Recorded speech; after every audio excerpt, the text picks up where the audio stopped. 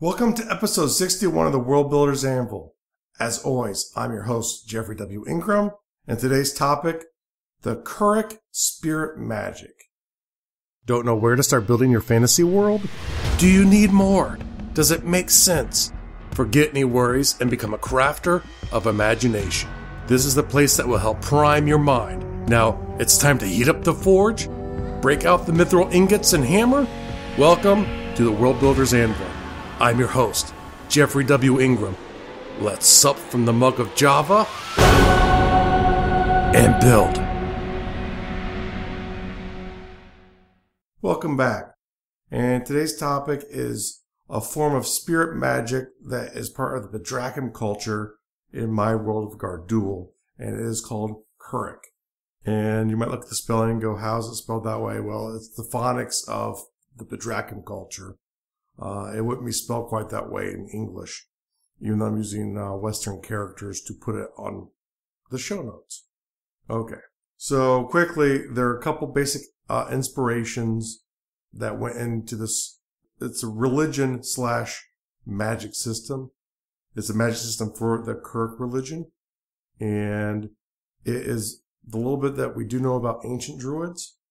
They draw heavily from the religion and the alphabet, so there's actually some probably like Norse influence in there as well too, with runes symbolizing gods and having magical powers. So there's probably a little bit of that influenced in there too. Now, the basics of the Kurriq is based on the earliest religion of the culture, sort of the Bedrakim paganism. It draws from those gods and the spirits from the world. It also takes into account the idea of life forces, which was an influence from another culture in the area called the Siren. And the life forces are plants, animals, sentient beings, and spirit beings, things that exude life. Inanimate objects are not places of magic for them. But being a spirit-based religion, the things that are important in the way I run it in Gardul is rituals, locations, and time. So rituals are a wide variety of things. They involve either growing new life or sacrificing existing life. And usually growing something over time is more powerful magic. However, it takes a lot more time to do that. One of the marriage rituals is someone goes off and plants a plant in the forest, and the person who's supposed to marry them will find that plant. When they do, then that's a sign that they should be married. And they're special plants because this is magic. This is not strictly something in nature. And so the idea is, in the ritual, the plant is bound to a spirit which connects the two people. If they're meant to be together, then the other person will actually find the plant. If they're not meant to be together, the other person will never find the plant. And that's one way of making sure in this old style religion that people are meant to be together. And then when they get married, the plant will, in another ritual, be sacrificed to ensure the longevity of their marriage. So those are two sort of quick rituals that can be done. Now, so the rituals usually have more to do with creating potions, elixirs, balms, these types of things that can be used to help heal people, get rid of sickness, create fertile crops. These are the typical things that the religion and magic are focused around. Most of the magic is what I call indirect magic, where spirits are bound to items either temporarily or for a long term, and the spirit connection with the materials in them are very important. They don't typically use permanent things because life is not permanent, so you don't see structures or holy symbols to the religion that exist. Holy sites would be sort of your mystical groves.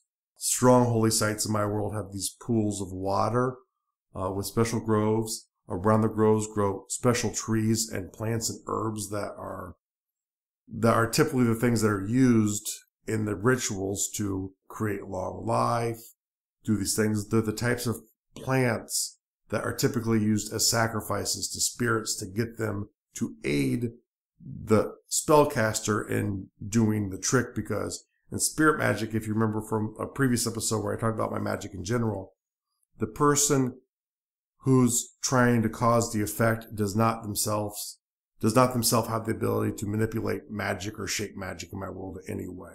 They use spirits of varying forms to tasks needed to create the magic, to shape the magic. So they act as a medium and intermediate person dealing with the spirit. The rituals are meant to pay off the spirits so they don't get mad. Failure in doing these kind of things can be catastrophic, as the spirit might take a disliking to you. The spirit might do what you want to, but over-strengthen it. The spirit might twist in some way what you're asking it to do. And that's one of the flaws with this kind of magic. It's powerful in a sense because the magic is strong, but the thing that limits it is, since the person themselves is not directly creating the effect that they want to do, they're relying on this intermediate force to do it. Now, in general, most of the Kurriq spells, for lack of a better word, magic effects are indirect. If you want someone to love you, they have to drink a potion, or you have to give them a gift that they accept.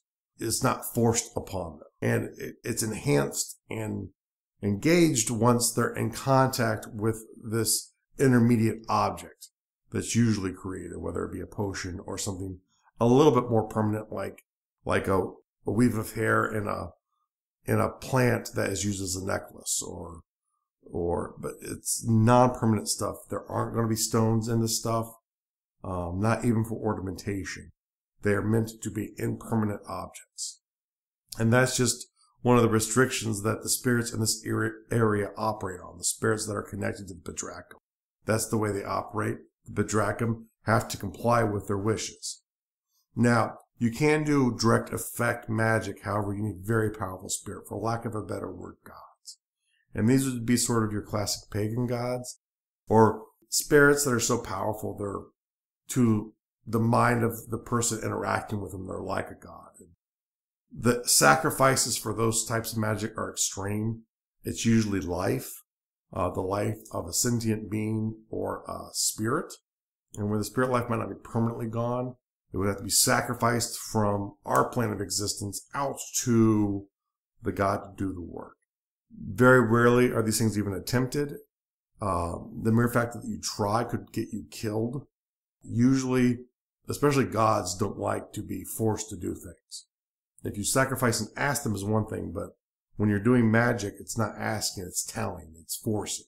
Sometimes spirits and gods, once again, for lack of a better word, can be problematic. Now, common traits that show up in people who perform this kind of magic.